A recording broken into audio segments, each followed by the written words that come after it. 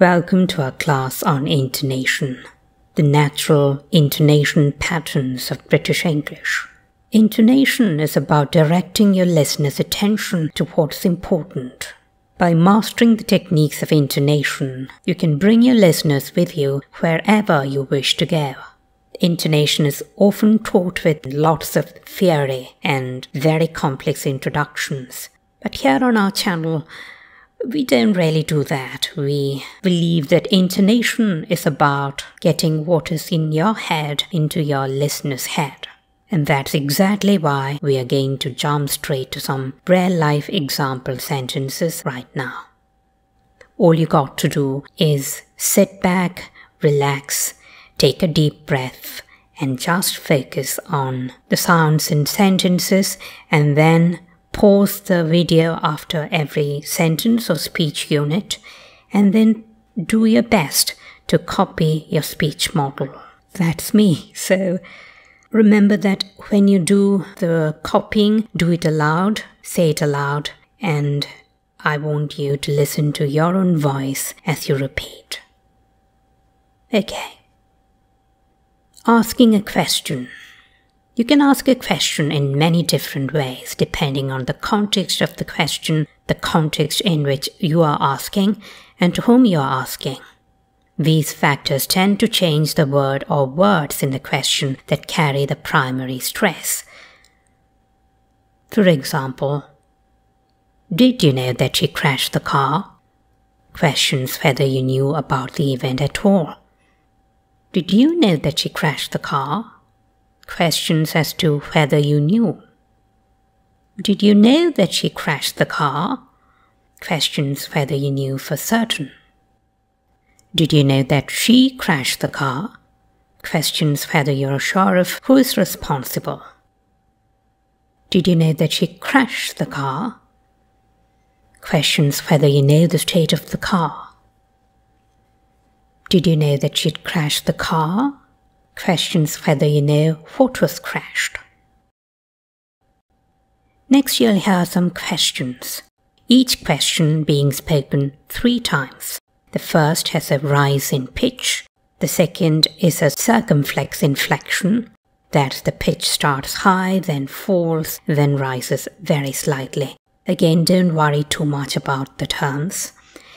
And in the third, the pitch starts high, then falls slightly without coming back up again.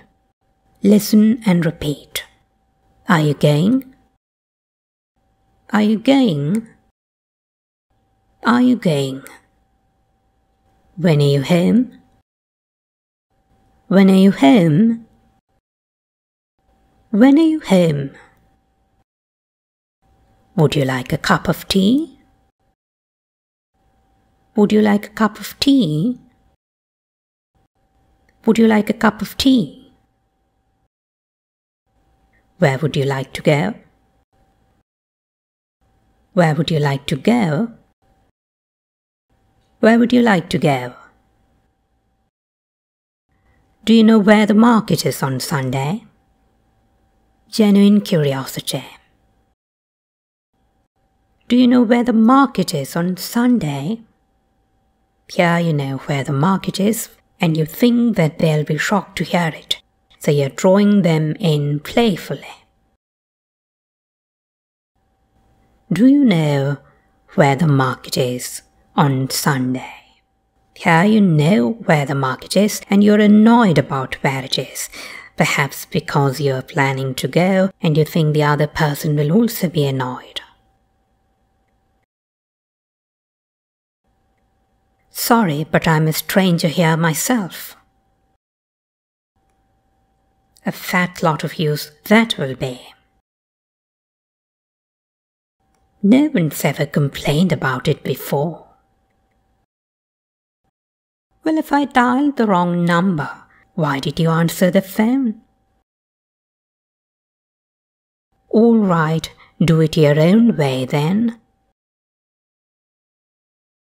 Look out, here they come again. That martyred look won't get you anywhere with me. He's always like that. Take no notice. Many happy returns of the day. I've decided to become a vegetarian.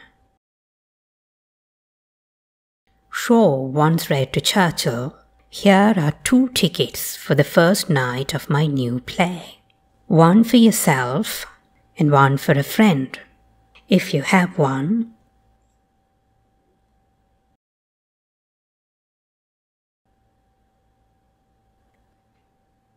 Churchill replied, "Dear Bernard, I am sorry, but a previous engagement prevents me from accepting your kind offer. However, I shall come to the second night, if there is one."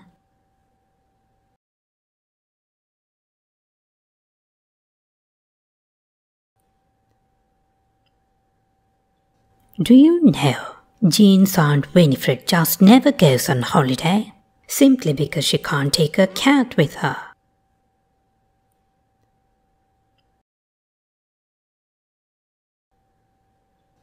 My old Uncle Ralph won't come to England because he won't be parted from that great hound of his.